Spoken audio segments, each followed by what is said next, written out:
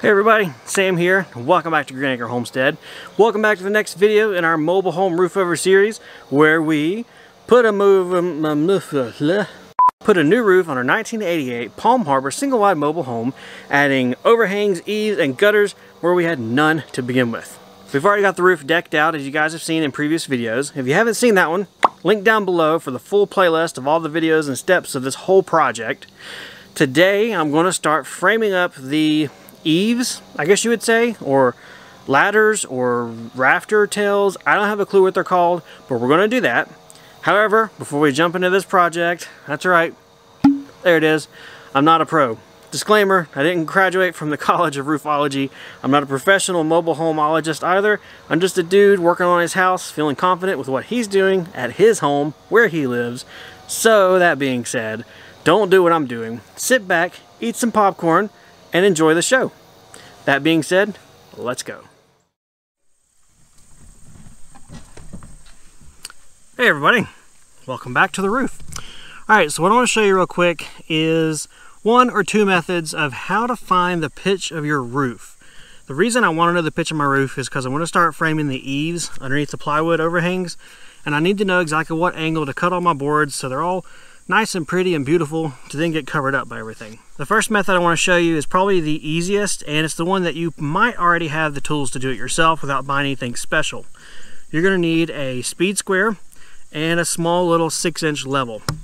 Now if you notice on these speed squares, they got a couple of different marks and everything, and the ones we're going to be paying attention to is your pivot point, which is this top corner. That's where this edge and this edge meet. That's your pivot point. And then we're going to be looking at this common and label with the numbers. What this means are these are common rafter pitches. There's also degrees, there's also hip valley, top cuts. We're not going to look at that. We're just looking for common rafter pitch to get our roof pitch. So take your speed square, lay it flat on top of your roof here, and have your pivot pointing up. You want it just like this. So you take your speed square, you can lay it just like that, pointing straight up on your roof. Then you're going to take your little torpedo level and rest it at the pivot. Be sure it's not so far that it's hitting the roof, and it's not so far back that it's not actually pivoting or resting right on the edge of that.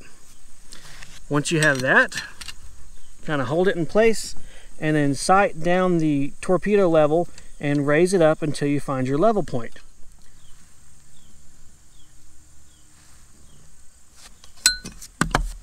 There we go. 412 pitch is this roof. Now what I can do is I can take my speed square and I can either use this directly to mark my rafters, or if I want to get special and pull out another tool, you can have one of these angle finders, is kind of what I call them. They're also called bevel gauges. You can take this and line it up one way or the other. I'm trying to remember.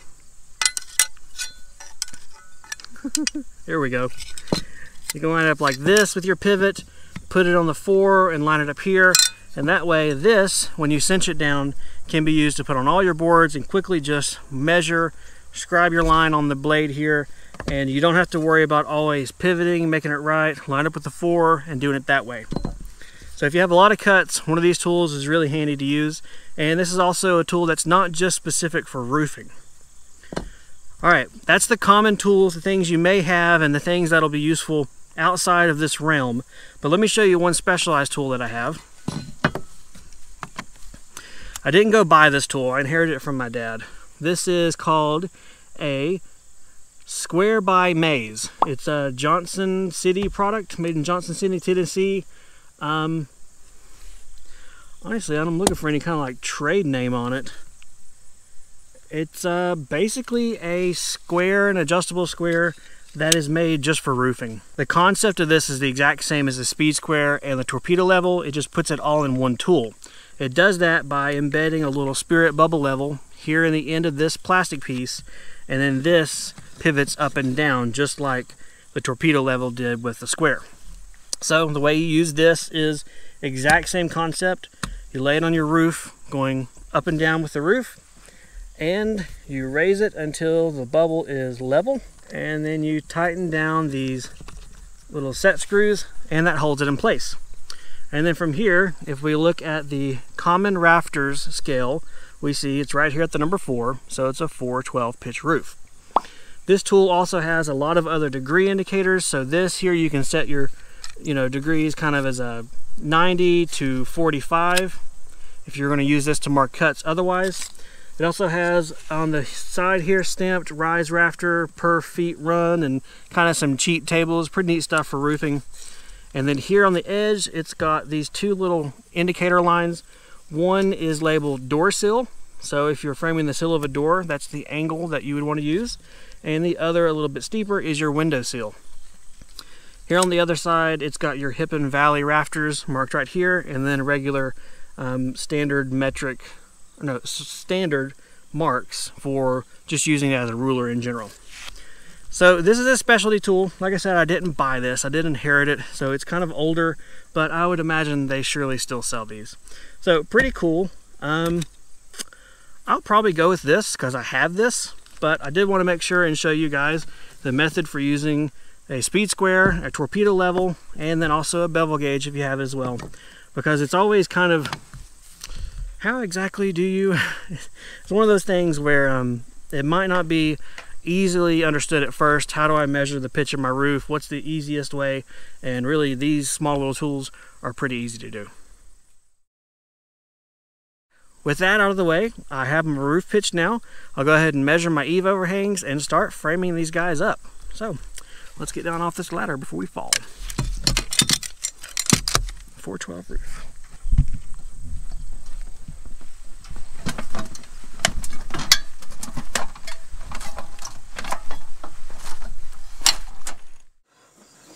So here's a look at how to transfer the marks from a speed square to a piece of wood using the common rafter pitches. You always want to put your pivot point or your 90 degree on the right side, and then you hold it here and you pivot it until the little mark for the number you want lines up with the top edge of the wood. This is good for probably a couple of cuts, but it would probably lead to a little bit of inconsistencies if you have a lot to do. So that's where a tool like this, the specialty rafter marking majig, comes in handy, because you can cinch it down tight and you know that it won't change, and it's a lot faster and quicker to do.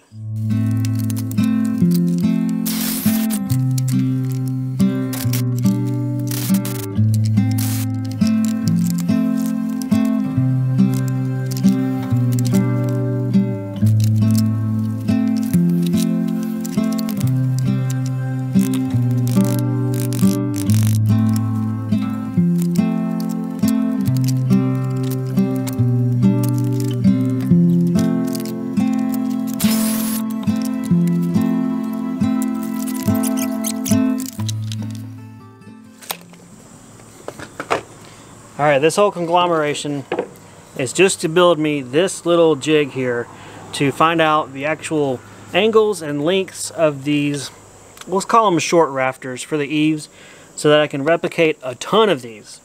This 2x4 is going to go against the house. This represents the side of the house.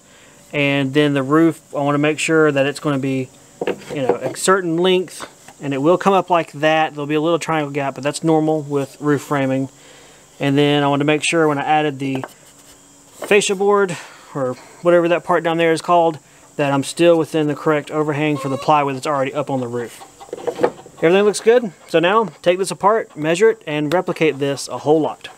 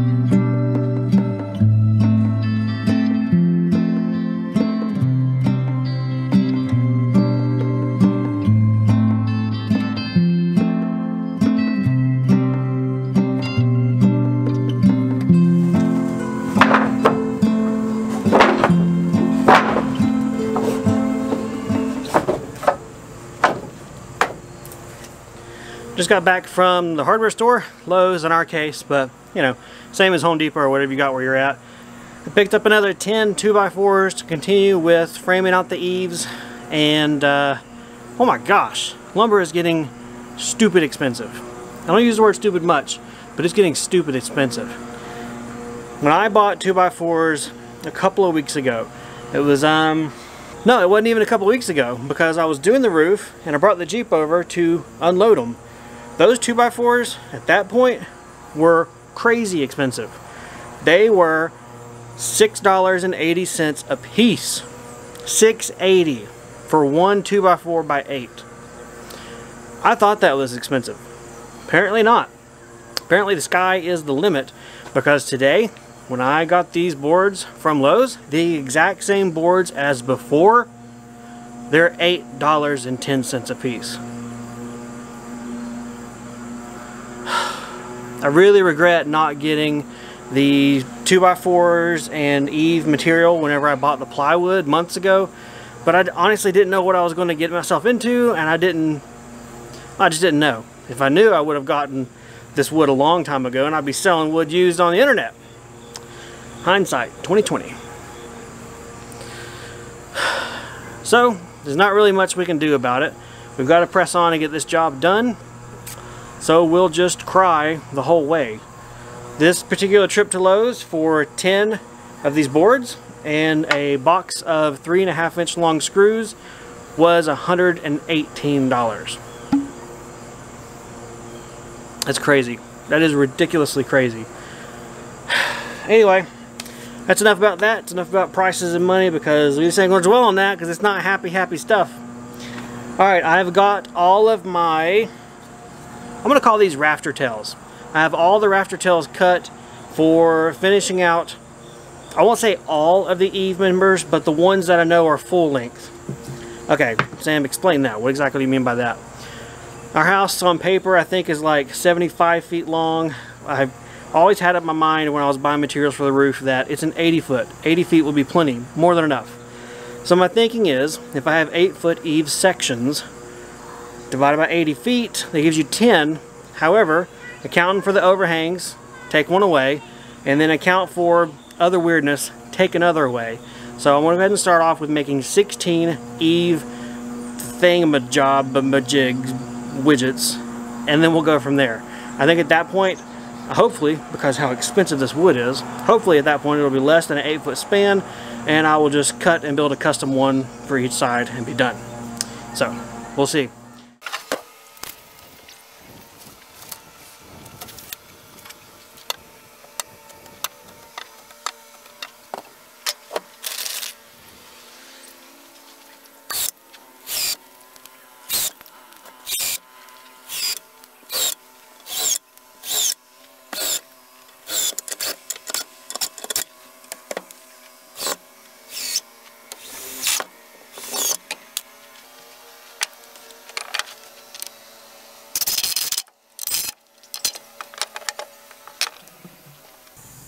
Here's a little trick I've developed. If I hold it with my left hand and put my thumb over the top, I can use this to find and feel whenever it's flush with the top of the board, and then I'm able to get things a lot easier, put them together easier and all that.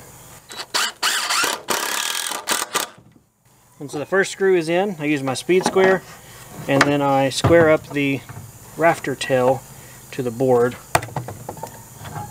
just so everything's nice.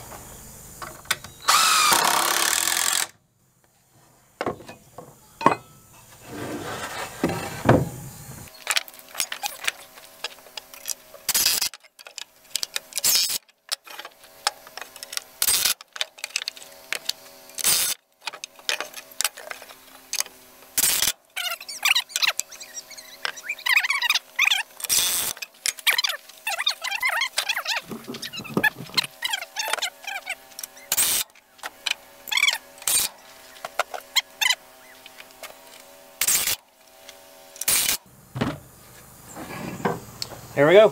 One rafter thingamajig bobbable whatchamacallit widget done.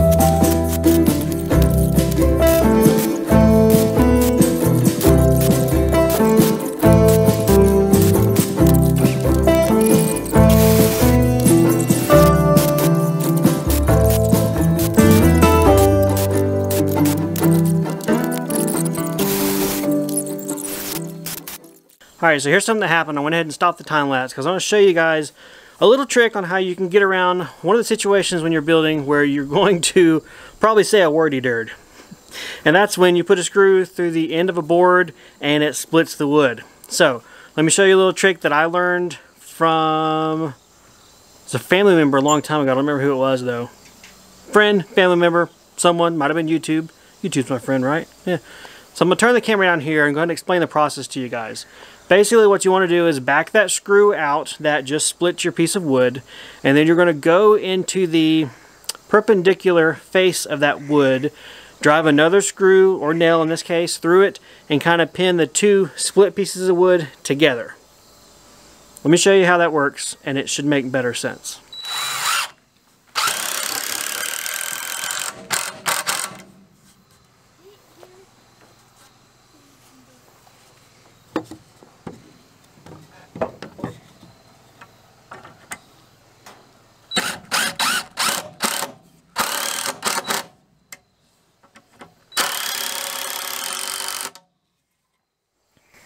There you go.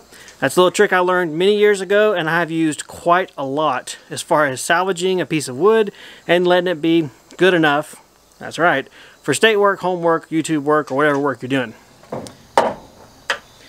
There we go. That is the last one of the ones I'm going to build for now.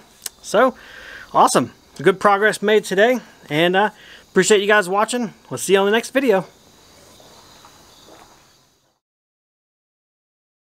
I ain't gonna do y'all that way, don't you worry. We're getting ready to get our rigs on, tool belt rig, and get up on the ladder. We're gonna put at least one piece up today. Let's go. All right, switched over to the GoPro. This is gonna be the easiest camera to capture this with. And found a place to put you. You notice, I've already got a little bit of this done already. See that piece down there? Yeah, don't worry. I had to make sure it worked before I built all those, right? Come on, I'm not dumb. There is a plan here. It may not look like it when the final video is done and I've cut out all my rambling, but I got a plan, don't worry. Alright, we'll pull out the staples. Really strong staples too. That way I can fit this behind the overlayment that we wrapped around. So let me clamp you somewhere, I don't know where yet, and get it done.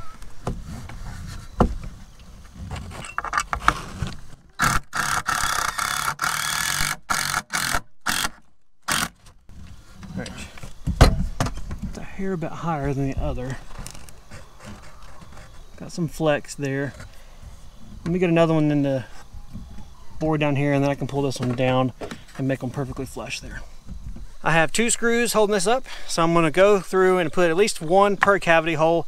I don't need to go crazy with the screws. This is just supporting 1 foot or less once it's been trimmed off of plywood and metal roofing, so it'll be good enough. I want to go ahead and just work my way down this rafter unit, eave box, ladder, wood, I don't know.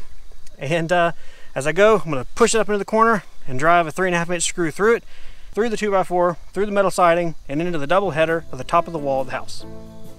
That was a mouthful. Took me a couple of times to say that one.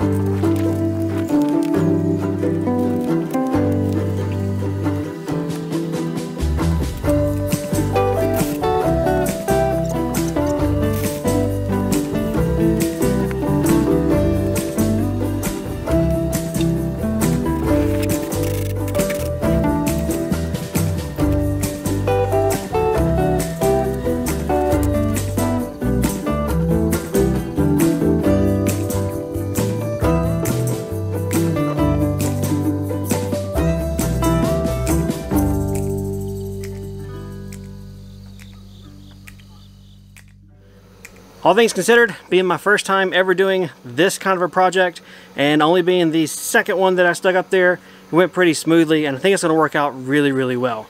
Once they are screwed up on there, those eave things that I've been building, these things are really strong. So, rock on. No worries about not being strong enough to hold 1 foot worth of roofing. I appreciate you all watching as always. Remember, this is just one part of a very long series. Well, okay, hopefully not incredibly long, since I'm filming this and it's not done yet. But It's one part in a series of us putting a new roof on our mobile home. If you're interested in this and you haven't caught the other bits and pieces, maybe you just dropped in on this one for whatever reason, go check them out. There's a link to the playlist down below. There's also links down below if you want to support the channel. We appreciate all of you watching, commenting. If you got any questions, concerns, wondering what in the world we're doing, looks like you don't have a plan, Sam. Need some help? I think we're alright, but still leave your comments down below. I'm not going to turn away good advice. I'll take every bit I can get. The comment section is where you do all that awesome stuff. We read every one and we try to respond to as many as we can, given we are still plugging along every free minute on this project right now. As always, thanks for watching. We'll see you guys next time on the homestead.